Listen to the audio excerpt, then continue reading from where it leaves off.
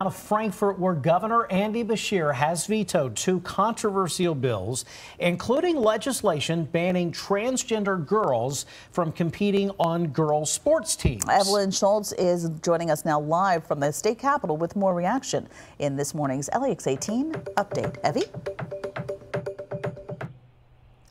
Dia, Chris, in yesterday's veto message, the governor says Senate Bill 83 violates the Constitution because it discriminates against transgender children.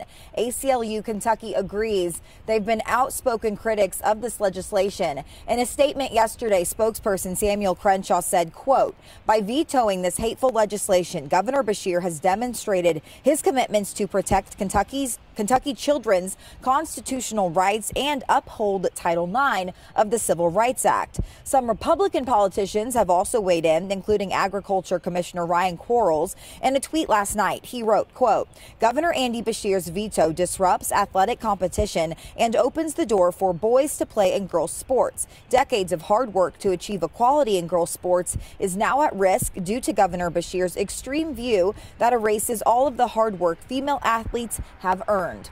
Another bill the governor vetoed yesterday is Senate Bill 1. It reduces the power of school-based decision-making councils, giving superintendents the authority to hire principals as well as set curriculum. It also includes language mandating how teachers can talk about race and U.S. history and which materials they can use to teach those subjects. Keep in mind, Republican lawmakers still have time to override any of the governor's vetoes. They meet again next week here in Frankfurt.